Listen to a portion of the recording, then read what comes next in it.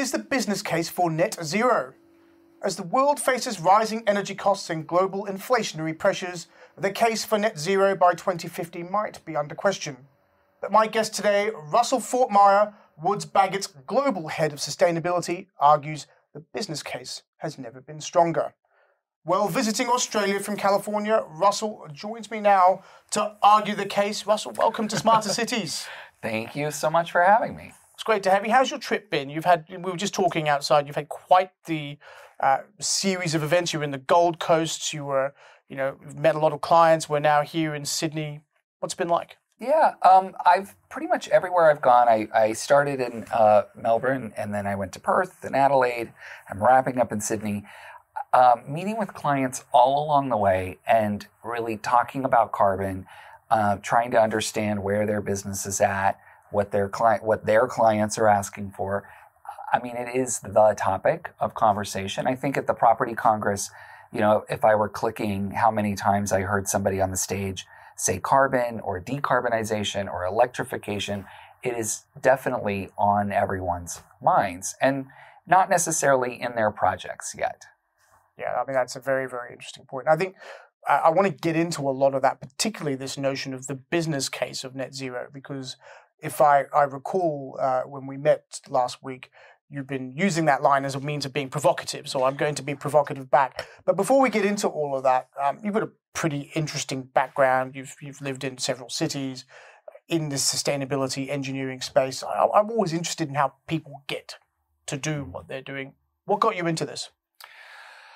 So I started my career as an electrical engineer, and that was over 20 years ago, 20 some years ago. And at that time, at least in our industry, and this was in within an architectural frame. But at that time in our industry, there wasn't much you could do as an electrical engineer. This was in the States. I started my career in Los Angeles. And, it was kind of code compliance. And I just thought as an engineer, as a creative engineer, where do you go with this, right? It's like anybody can do this. And so I started to kind of educate myself on where our industry was moving in a wider direction. And I started my career as lead became a thing. I was one of the first lead APs within the firm. I was working at Arup out of college. I became a lead AP. We had a green group. I got more interested in seeing how we could take this multidisciplinary engineering practice that Arup really was then and position it toward this kind of green economy. I mean, I wasn't necessarily thinking of climate change being the crisis that we think of it now, we take for granted. I mean, at the time it was, how do we lessen environmental impact of the built environment, right? That's sort of where I came at it from. And so, the more I educated myself, the more I was like, there's more to be done beyond just electrical engineering here. And we need somebody to kind of think about this more holistically that can sit across these specialty, practices, disciplines of mechanical, plumbing, structural, architecture. And so my career coming of age, I think, sort of dovetailed nicely with the emergence of sustainability as a field, right? And sustainable design as something that could play a role in every project.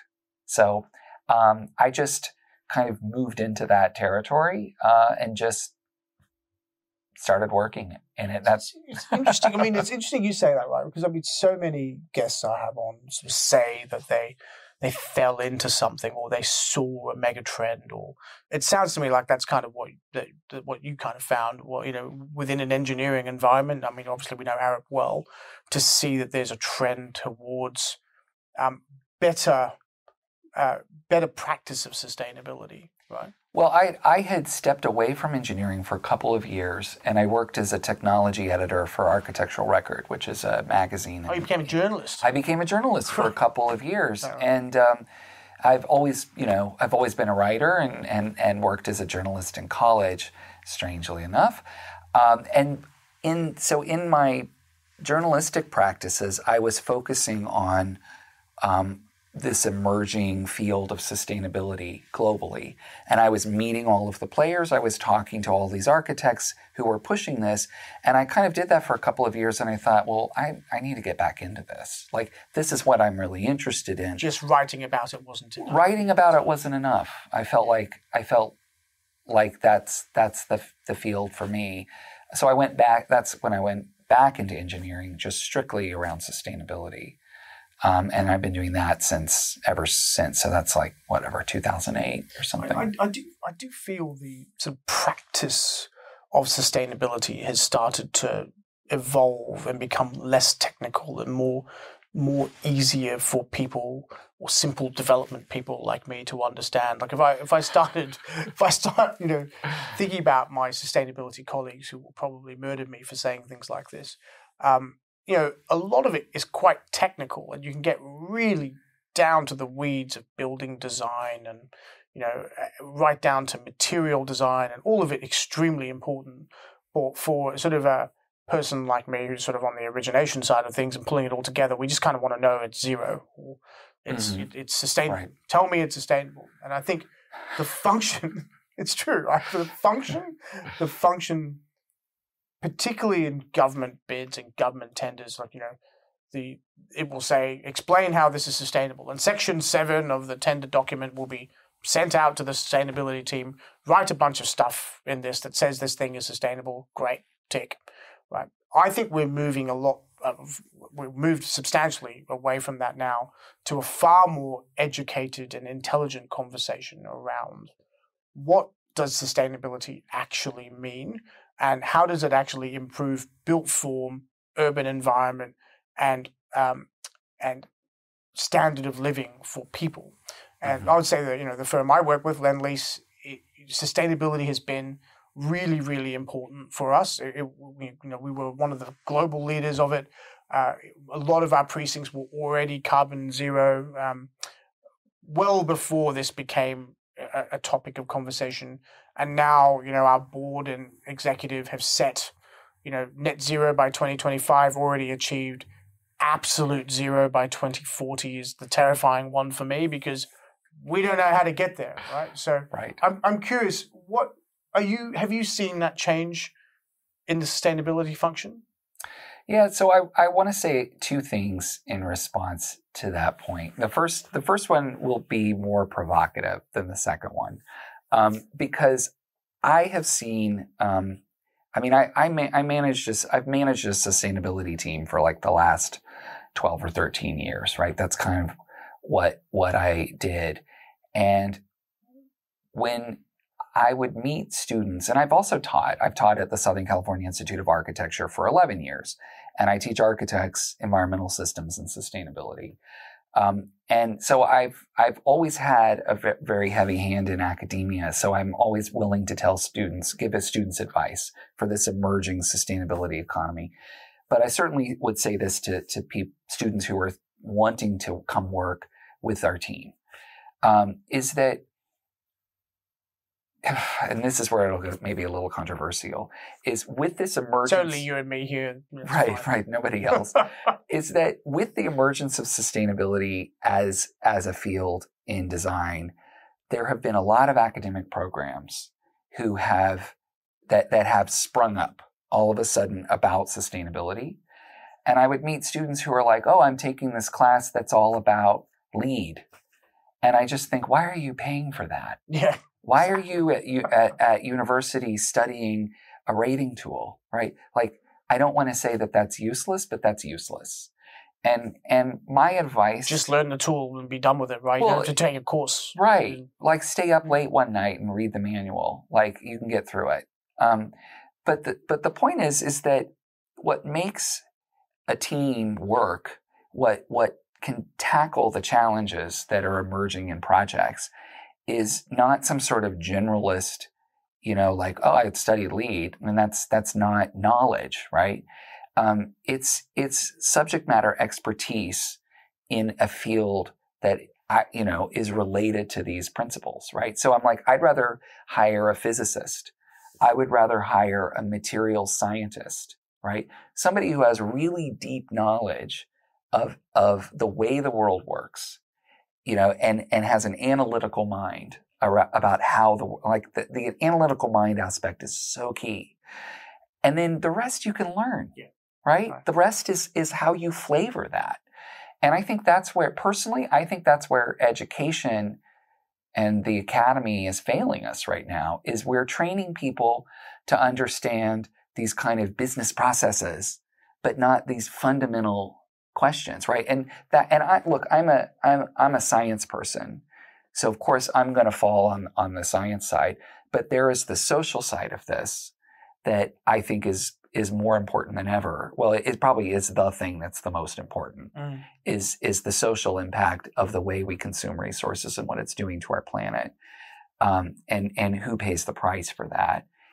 That side of it, is definitely emerging, and I don't see people coming out of academia that really know how to take that on.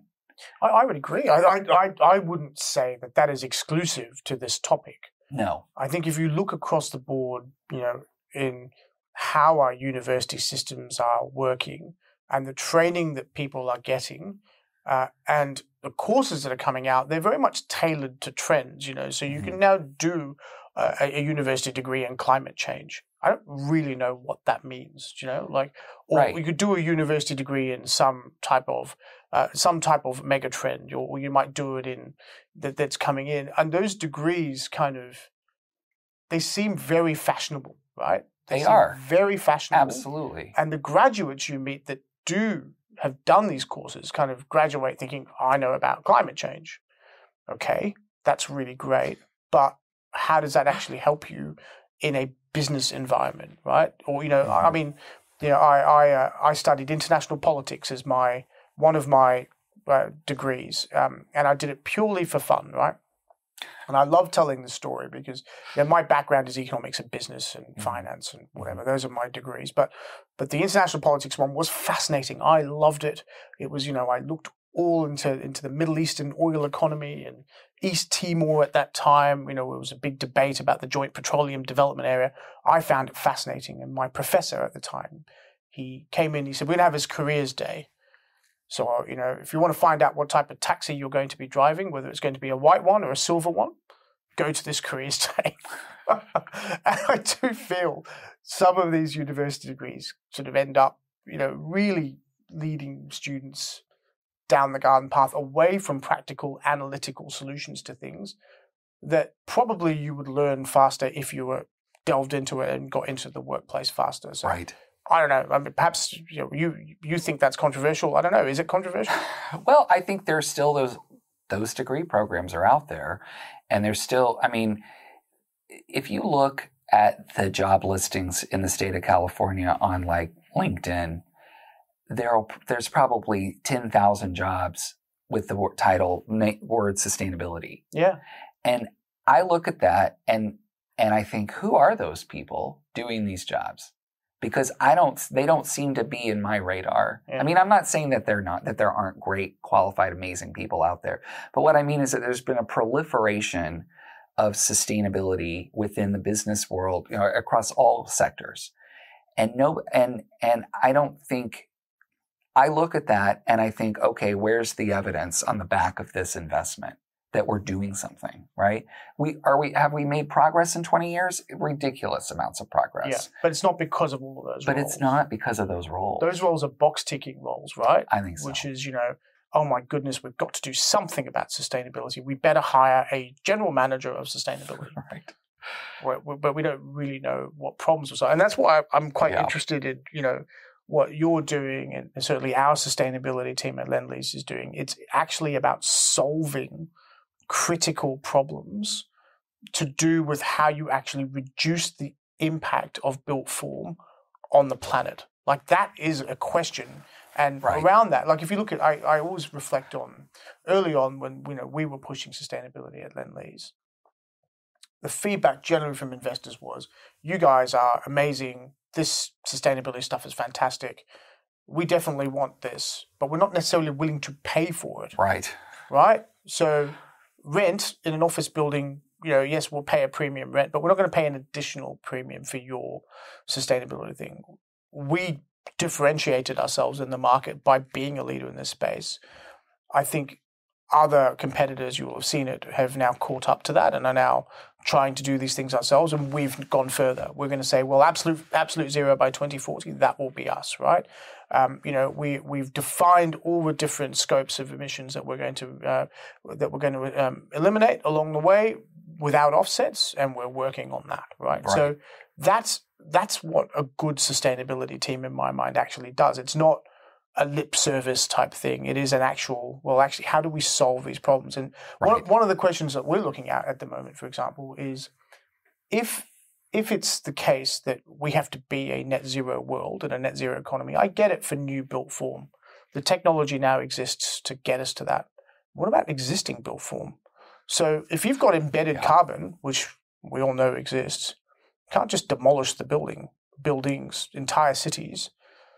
What do? There has to be a way of taking built form that is reached the end of its useful life and converting that into new built form without releasing embedded carbon. Is that something you guys are looking at? Absolutely. So I wanted to just finish. I mean, this is maybe a bit of a segue into that, but I wanted to finish the second part of my answer to your previous question. This is the provocative part, right? Well, no. That was the provocative part because I'm like, we're discrediting probably a lot of people in the equation here. But what the comment section is going to be very active. Right? What I would say, so the second part of the question is, what is the opportunity that I see at a company like Woods Bagot? Like, why am I at an architecture practice? Because that is what I think. I mean, the way we talk about it at Woods Bagot is that a sustainability practice has to be design led. I mean, that's what we do. We're architects. We make architecture. We make places. We make cities. That is what people come to us looking for. And so sustainability through that lens must be expressed as an output of design, and as a way to gauge measure design's success, right? And I say that because I want to differentiate from companies that are in the sustainability business from an accounting perspective, right? Like, you don't come to Woods Bagot and ask us to calculate a carbon footprint. You come to us to design a building and tell you what the carbon impact is. I will say that accounting thing is important, though. You have to be able to measure. Absolutely, 100% agree. But I think that, what I would say about an architecture practice that is, say, fundamentally different from an engineering practice, from my experience, is that Woods Bagot makes a place that has meaning and has a story associated with it, right? It is an expression of identity. And maybe it's a community identity, maybe it's a corporate identity. Who the client is and who the stakeholders are differs in the projects. But I think this point about the social impact of architecture, right, is that architects can help us frame a response to the climate crisis in a way that brings meaning to our lives, our daily lives, right? I mean, to come here tonight to record this, I went through Wynyard Station, which has been completely reimagined by architecture, right? It becomes a whole different experience from what Wynyard was. Whatever. It's now a connected 10 years ago, right? Now it's connected. It's a place. It has an identity, that's not foreboding to go in there, right? Yeah. And so I think and that's a critical piece of infrastructure in the city. And so, when we look at key projects at Woods Bagot, we're really looking at them, like you look at the work that we're doing at Central in rethinking the largest mobility hub for the city. Is like, this is part of people's lives every day. And I think if you can foreground, how these buildings perform in a way that reduces their impact, that brings community together, that really centers on people in that experience. I think, that's what I find fascinating about my role there now, is that I'm not just managing the carbon impact of our projects, right? And that is, like you say, super, super important. But I get to work with all these people that really understand their communities and understand who they're designing for.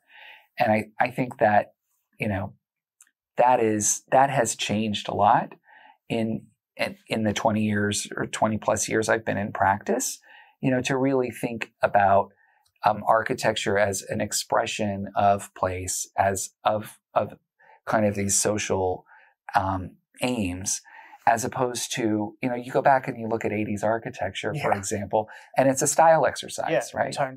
And it just isn't anymore. And I think we take that for granted in our world, that there's been this massive shift of like, well, there certainly are, if you want style, there are architects out there that are just style, and good luck.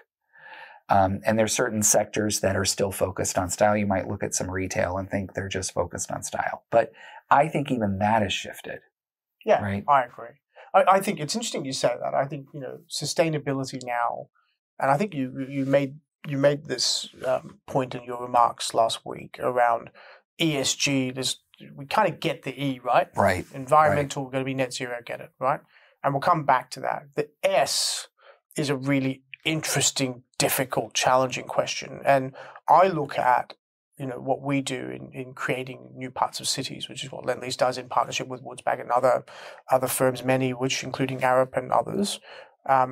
And it really is about creating places for communities to thrive, which is actually one of our values at our firm. But I look at it in terms of all the bids that we're doing now around all the projects we're doing. It's how do you make life easier for people to live in these places and work in them? So a great topic of conversation right now in Australia is around affordable housing. Mm-hmm. Sydney and Melbourne, remarkably, are amongst the top 5 most expensive cities in the world for housing. Right. Which in a tiny population of 25 million in the entire country. And the new Albanese administration has put a spotlight on this. Our CEO has called for 30% affordable housing on all government land in all new developments, with the caveat that it has to have the level of density available to it to pay for the subsidized housing, right? Which to you and I is a pretty obvious statement of point. But to people who seem to work in planning departments is an anathema, right? Because, for whatever reason on density. I think these are the things that now on that S point of view, that S comment are really important. And I think if you look around mixed use and housing developments, we're now accepting that you have to have a situation where key workers, service workers that make cities function, not just doctors and nurses and teachers, but people who work as council workers, people who work in cafes, right? I mean, this is a coffee city. Yeah, I've noticed. Right? All those people, they've got to live near where they work. Otherwise, a city doesn't function. So I think that S part, when you think S generally, it usually tends, or social, just for the audience's sake, you tend to think about, improving the lot of people that might be less well off, or, and that is absolutely part of it. But it's more than that. It's actually integrating communities in a way where a city functions properly. That's kind of how I look at S. That's how we're approaching S. So I'll answer that, or I'll add to that by going back to your question about existing buildings, is that there's not one city in Australia that doesn't have a whole class of buildings that we don't know what to do with, right?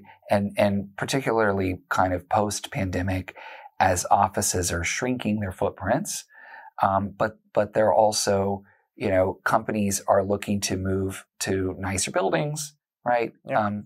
And so, I mean, certainly from the LA perspective, LA is almost defined by kind of marginal, medium density commercial office buildings that haven't been touched since the 60s and 70s. And, and you sort of look at them and you think, what are we doing with these? So, we're working with developers in Sydney and Melbourne, where you have these dense central business districts, you have the infrastructure in place, you have all this building stock that's going to be stranded. You're going to have to decarbonize it at some point too. So you're going to have to make some investments into how those operate. So do you shift the brief of those buildings? Can you start to introduce mixed use into an office floor plate, right? So I think are you converting an office building to affordable housing? Maybe. Yeah. Maybe there's retail, maybe there's a mix of hotel and residential. I think we're going to see that more and more in our cities because we're not going to tear these buildings down. I mean, you look at like London, where the model of development is going to start to focus on penalizing you if you want to tear a building down, right? There's a cost to it. There's going to be a cost to it and you're going to have to make a case that from a carbon perspective, that expenditure of tearing a building down and building new is the only viable option because otherwise you're not going to get planning approval, right? So I think, that's a really interesting model to start to say you have to default to reusing what's there. Is that a trial or is that actually in place now? I believe this is a kind of framework that's emerging from a conversation around the Marks and Spencer department store site, right? And so if I were in the property industry, I would be watching that one because how London frames that in terms of policy going forward, I think will be very influential because we can't, we don't have the resources to tear stuff down and then replace it. Well, it's right? really carbon intensive to do that. Super carbon if we're living in a world now where we accept that emissions intensive activities need to be reduced and we need to decarbonize, and my earlier point about people not willing to pay for these things is not true now. All our investors are demanding product that is net zero. They are hungry for a product that meets ESG goals that their own companies, their own sovereign wealth funds, their own superannuation funds have set for them. They are coming. I mean, we're doing more in green bonds, for example, than I think we had previously. So this is not the case anymore, that people aren't willing to pay for these things. Right. Which means then that the idea of refurbing, reusing buildings should make some financial sense because people are willing to pay for not releasing embedded carbon. Yeah, I think so. And I think that on the design side, we have to get a lot smarter about making that case easy, right? Yeah. Because, I think contractors look at an existing building and just see, like you look behind the curtain and there's just a mess. Place is a disaster, let's get rid of it. Right. Yeah. Like it's just easier to tear it down.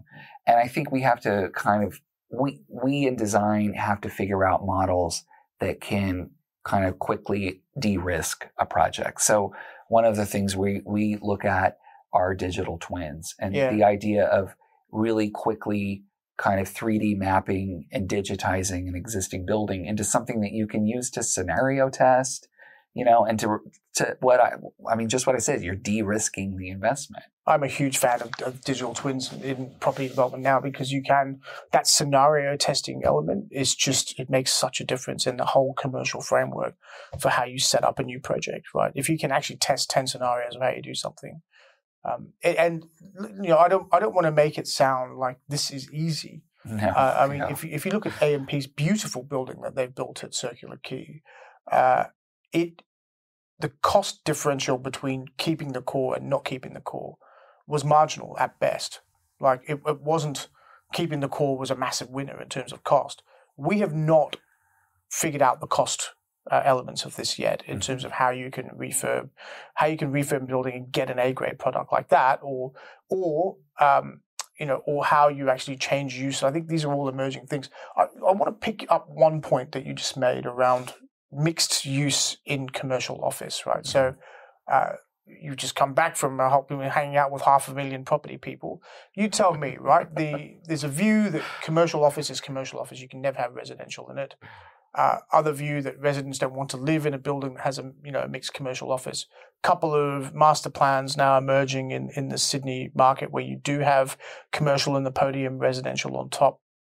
And I would say some doubt around the commerciality of these buildings. What do you see? I would say let's show the evidence because this is the response I give to people who say they want in Los Angeles that they want the city to develop housing for homeless. I just don't want it on my block, right? I'd rather have somebody sleeping in my in the alley behind my house apparently than transitional housing development on the corner of my block. Here we call it NIMBYism. Right. Well, yeah, it's Not in my NIMBYism there backyard. too. Yes. Absolutely. Yeah. So it's the same. It's partly the same thing, which is, show me where it's been done and then I'll do it. But also that show me the evidence that people won't live in that, because in LA, there are people living in garages, right? There are people living in Winnebagos on the street, right? People will live in anything, because there's no place to live. That's not an A-grade commercial building, though. That's not an A-grade commercial building. You're right. But what I'm saying is that alternative living arrangements are all around us if you're looking.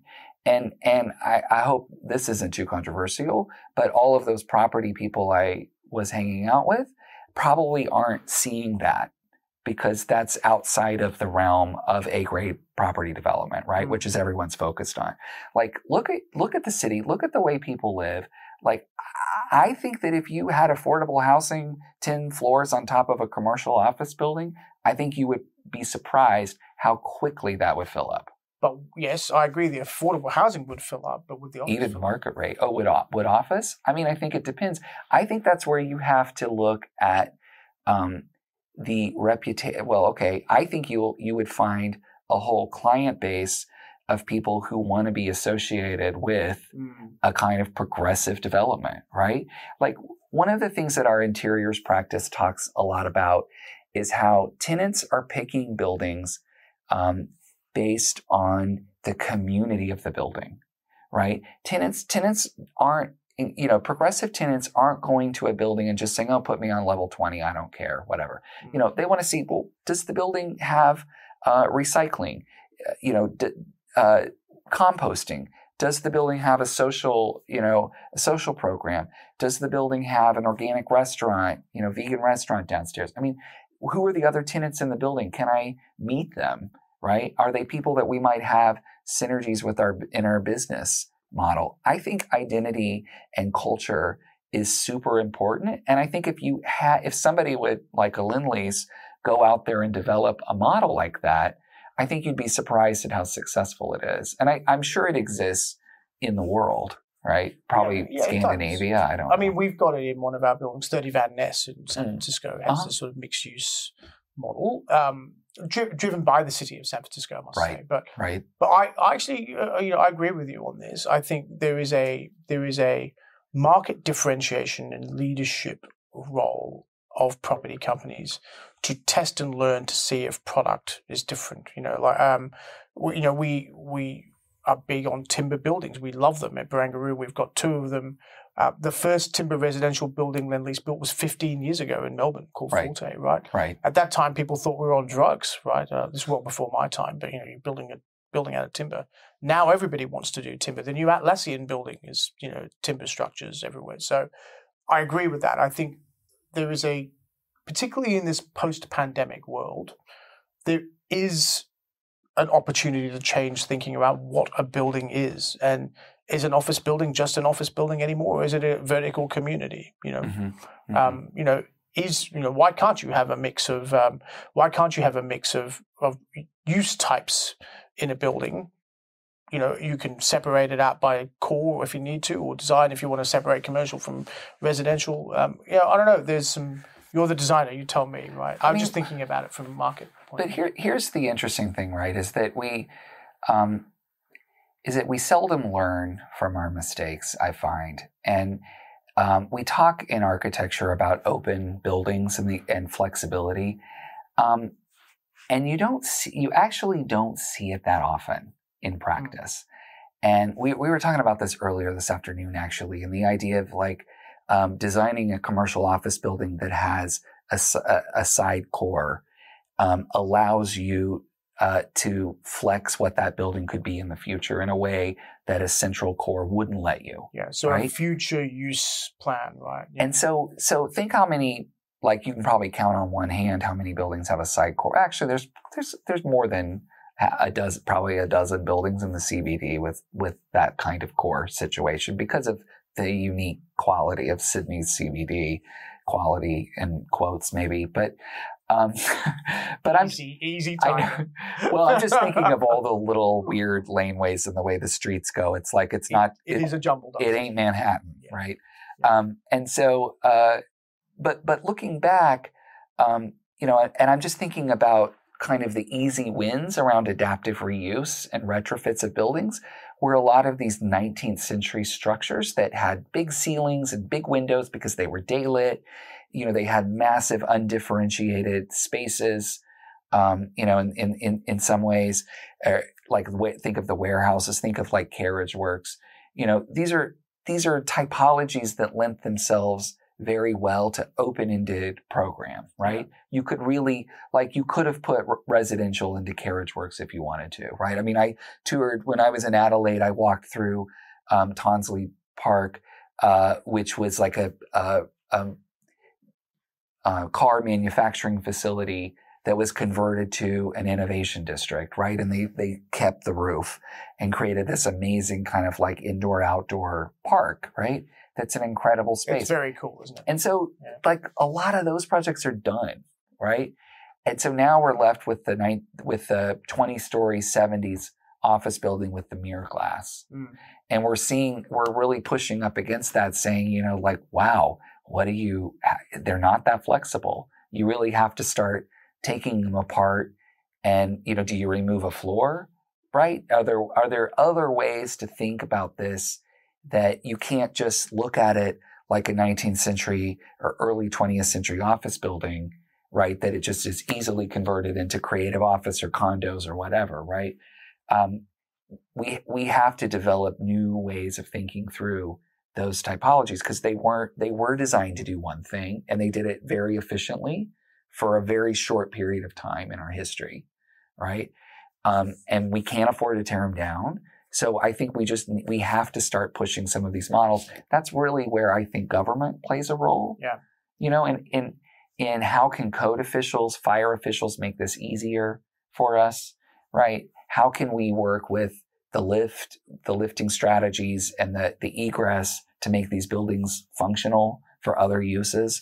I think there's a lot that still has to be worked out, but I think, they're in the middle of our city. So you could really, there's no question to me that there's a market there.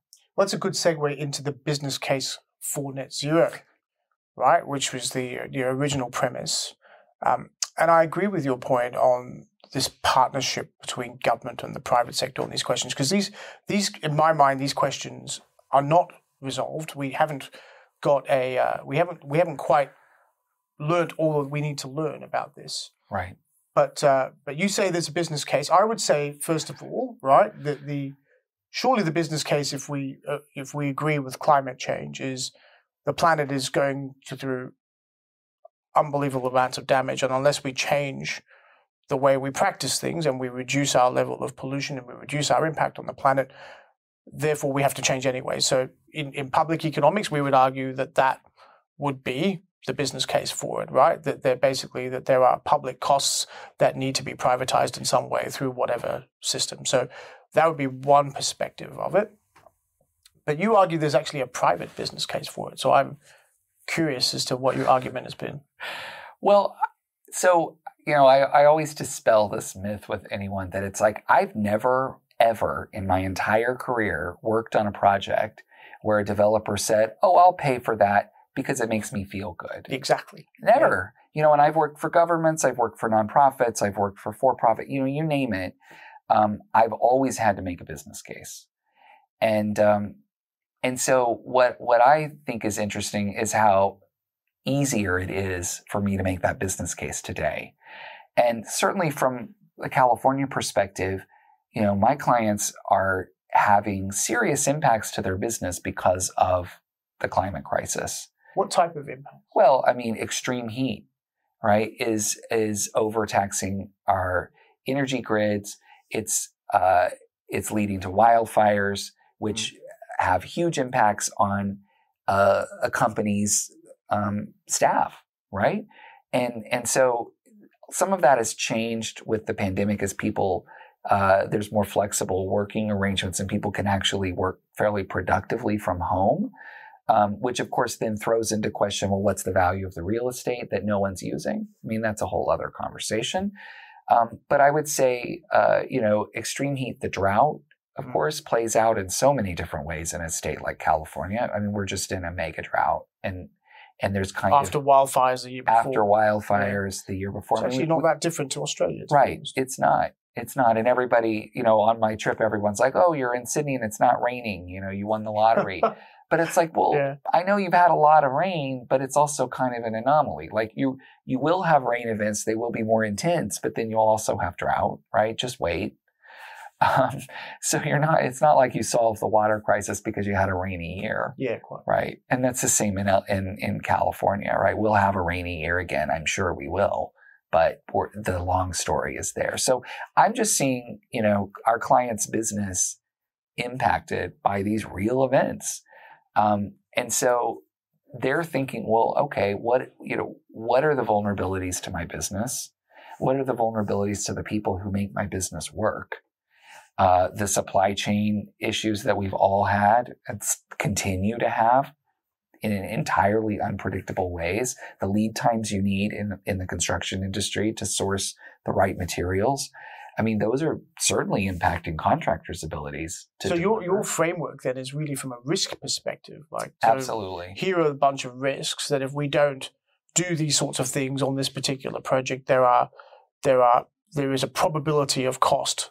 Yeah. And we should factor that in to the financial, the commercial assessment of this thing. I mean, we just bought a whole package of future weather data for all of our studios locations. So in Sydney, we now have a future weather file based on a UN IPCC climate change scenario, worst case, because we actually think designing for future climate risk is more important than using historical weather data to tell us how our building would operate, right? And it's not so much that as an architecture practice, we're trying to, predict the future, and and that we have some sort of magic, pill that's going to solve all these problems by proving rather difficult predicting the future. It is very future, or it is very difficult. But it's an acknowledgement that we have to design for uncertainty. We need some evidential basis to wrap our heads around this. And we need to start having that conversation. Because, I think you can look at the way we're building and and we were talking about why aren't we doing these hybrid building retrofits? It's because the property business, real estate business wants precedence. Mm.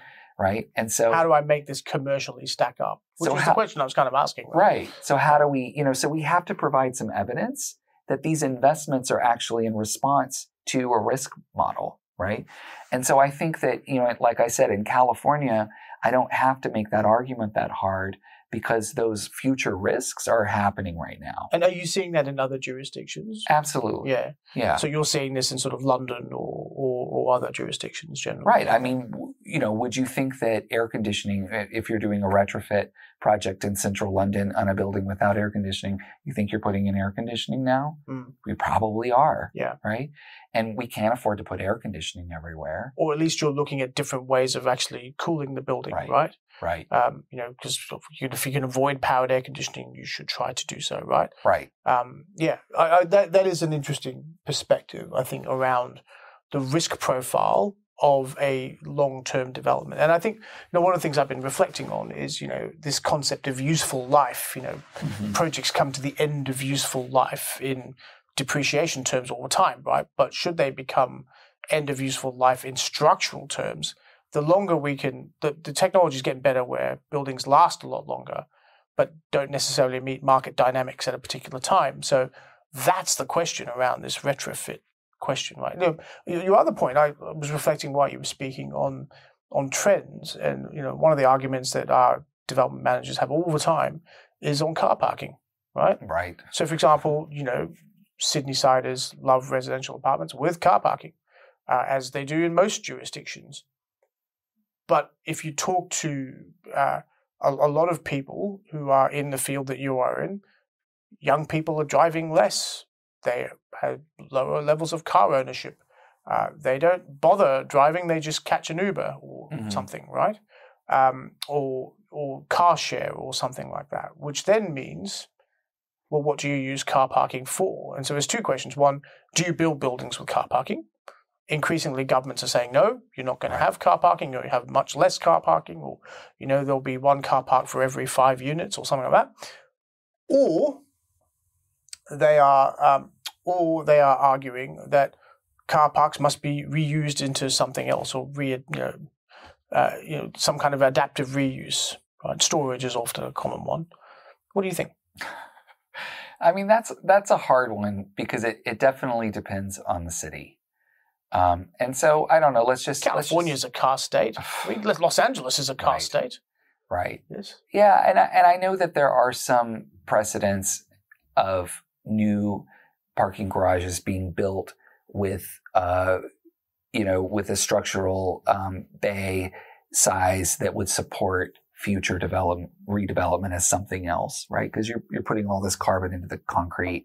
So what else can you get with that structure where you're not ramping the decks, you're creating a ramp off to the side, right? So there are models for that. I don't think that's the answer either. I do think that in a place like Los Angeles, which is so defined by car culture, but it's also such a sort of matrix city. It's not high density. It's not super low density either. But it doesn't have a center. There is no center, right? And so it will always be this kind of dispersed field situation. And I do think that the private vehicle will always have a role there. I think so. When I look at LA, I think that the challenges are very different than say Sydney, because we are developing infrastructure there around trains, but I think that will always only serve a certain population, right? And I think cars will always be there. So I think the challenge in LA is how do you create an electrical infrastructure to support EVs without having to upgrade every electrical service of every building? I think that's a real challenge. Or the power grid. Or the power grid itself, right? Like there are challenges now. Like I read in the paper today that because of the strain on the power grid, people are being encouraged not to charge their cars at the moment because of peak period pressure on the grid, right? And we're very much in this transitional phase, aren't we? Where more and more jurisdictions are encouraging EV take-up. Several countries have banned sale of combustion engines by 2030, 35. I think Britain has. I think Germany is looking at it. I don't think they've acted on it yet because they are a car producer. Right. I'm quite sure states here will be looking at it. So there is this question. And then, actually, speaking of grid infrastructure, the bigger question as well around net zero is if we're transitioning away from fossil fuel energy and we're moving to renewable energy, be it wind, solar, or hydrogen, or whatever, you then have these sorts of types of generation are located in different places to where legacy generation is, which means you need new transmission networks. So the government here has a huge scheme called Rewiring the Nation. It's $20 billion, basically looking at hooking up new renewable energy zones for the future. And people are kind of going, wow, well, that's a power price. That's a power price increase because consumers pay for these things, which then puts pressure on the whole. Well, are we moving too fast to energy transition question, right? I mean, I think people in Britain are probably asking that question right now, right? Given what they're facing, even with price caps and whatever else. So I think we're in this very interesting transitional phase. Well, I think one use for all of this parking, if it truly starts to become redundant, is energy storage. Yeah. And I'm not saying we put a bunch of lithium-ion batteries. That's not what I think I think that's a transitional technology. But some form of energy storage we will have to have because as we do intensify the demand on the grid across the city, we'll have to generate more power across the city. I mean, distributed energy generation is where it's going. 100%. And we'll have to have battery storage. We'll have to have district microgrids. We simply will not be able to fully transition at a kind of energy is somewhere else and it gets transmitted here model, right? That's certainly not where California is. Australia is. I mean, I'm interested to hear the Californian case, but Australia has a huge adoption of solar on domestic solar. I think we're at 20% or something penetration. Commercial office, interesting concepts around hydrogen being stored in metal hydrides, that type of concept around commercial buildings, factories, industrial. I think that demonstrates that concept you were talking about distributed energy generation beyond wind and solar. And we talk about renewables. Yeah. We get stuck on wind and solar, but actually we're moving beyond that towards hydrogen could well be a baseload power source, as we're seeing in South Australia. In fact, the Premier of South Australia was saying just the other day, in fact, I had the privilege of catching up with him over breakfast, and he was saying that they're procuring a hydrogen power station in South Australia right now. They've gone really into that. What is the Californian case in that sense? Do you have similar levels of solar penetration?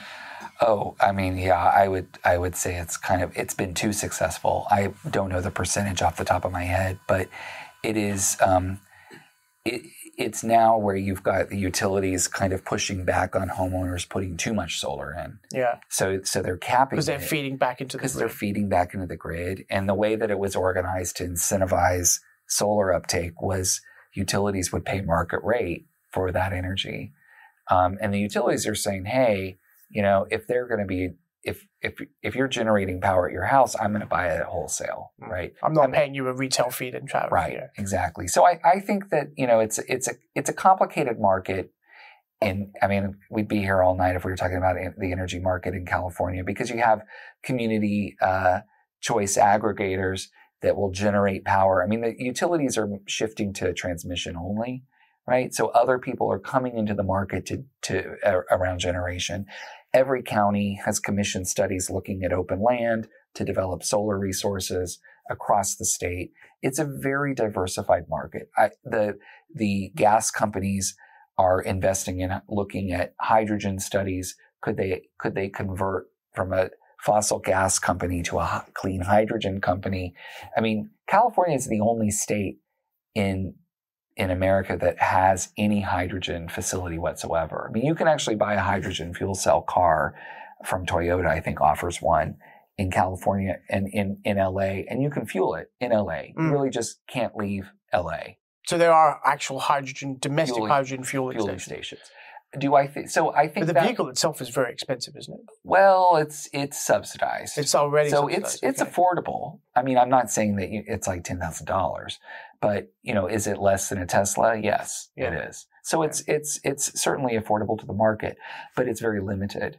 And I do think that there's been a bit of a pivot away from hydrogen in the States, but it's still there. I think the challenge is, how do you make it?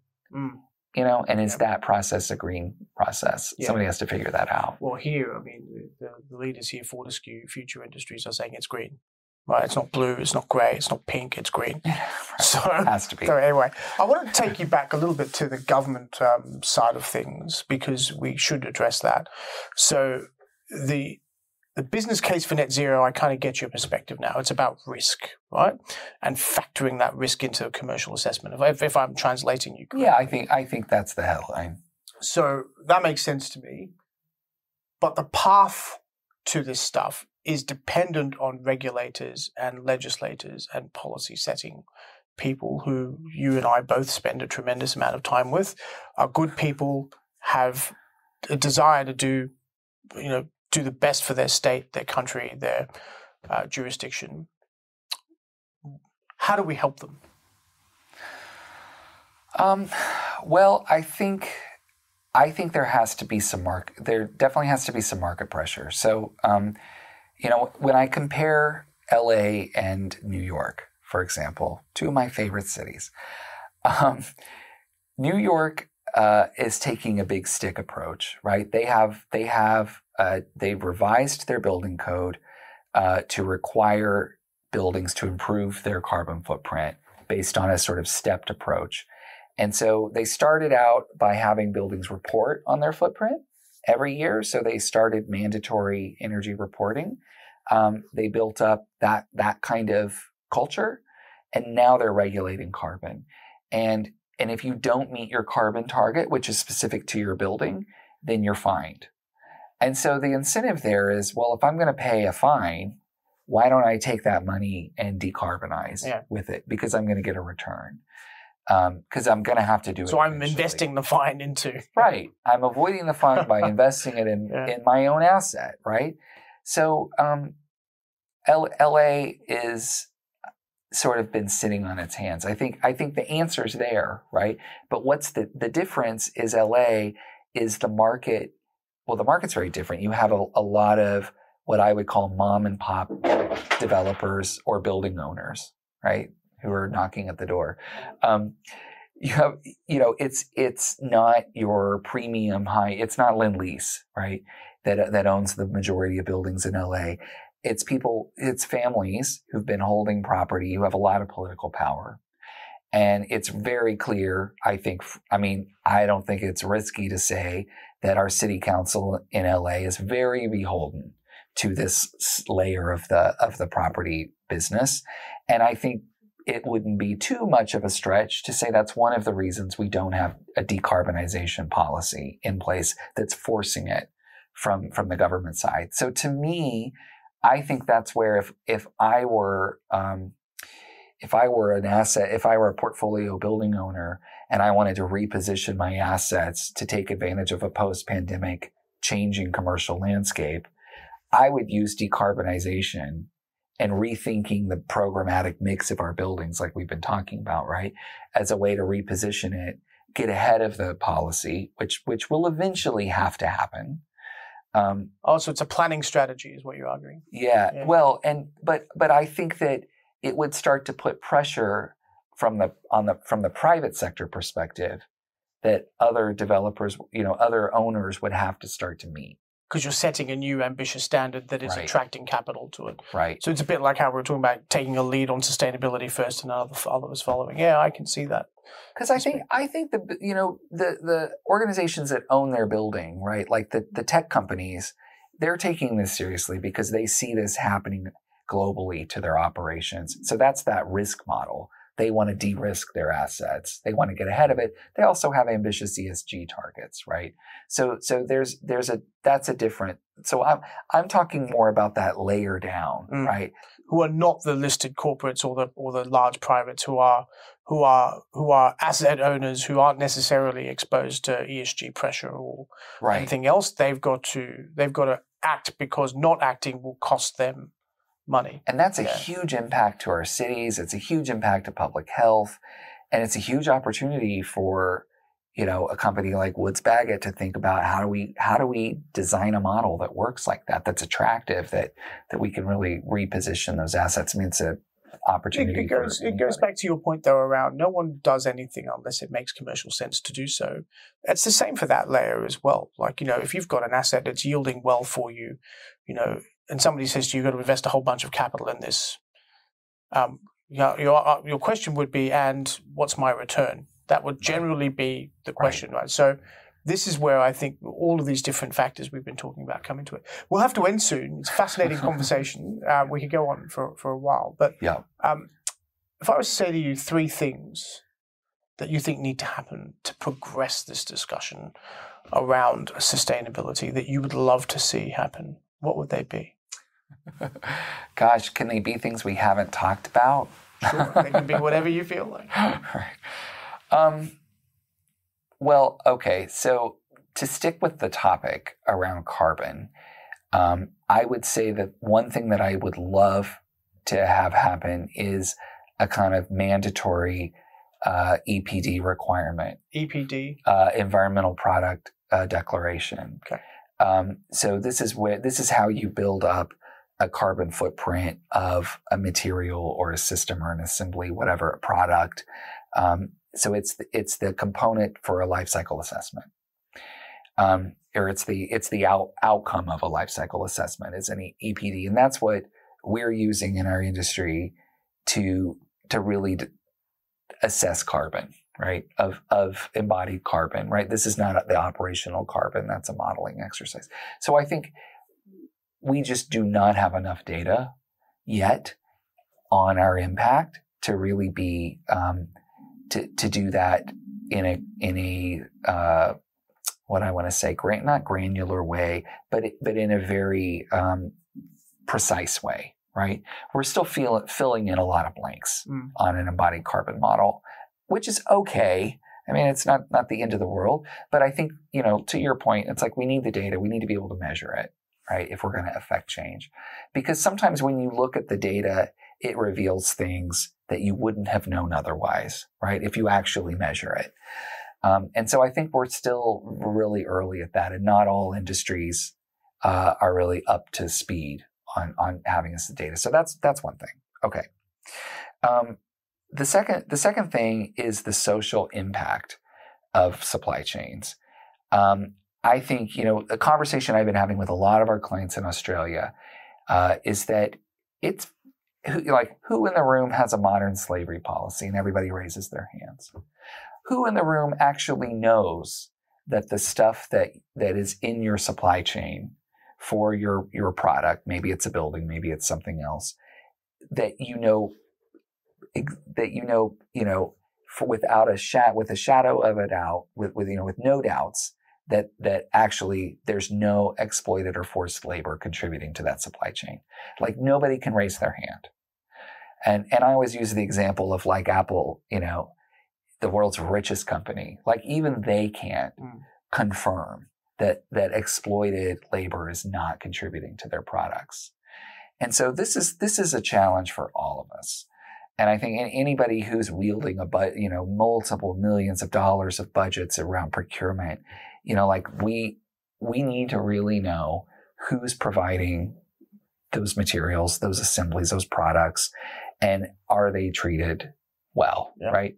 And so I think the human rights question is something that is an emerging issue in the AEC, architecture, engineering, construction industries, and the real estate industry.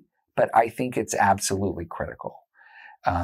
So those are two things that I would, if I could snap my fingers, I'd say we'd have sorted those out, and then you wouldn't need me. So then maybe the third one should be something like, can I just, live at Bondi Beach? Well, no, now that you no longer need it after the second one. Fantastic. Look, I think the future is very exciting in this space, right? I think, I love the fact that there's this transition happening and that we don't actually know what the answer is, because it means that we actually have to think about it and actually come together and talk more like this about how you solve some of these challenges. And I think in particular on the S side, on the social side, if this results in better cities for people that make life easier for people in some of the cities we haven't spoken about, lots of the emerging developing cities that are large, they're very large and have huge social problems within them. If some of these questions, if we answer some of these questions and they can improve the lives of people living in cities, I think as an industry we've done great work. Yeah. Before the moment, Russell Fortmeyer, thank you so much for being part of Smarter Cities. All right. Thank you very much for having me. It's a pleasure.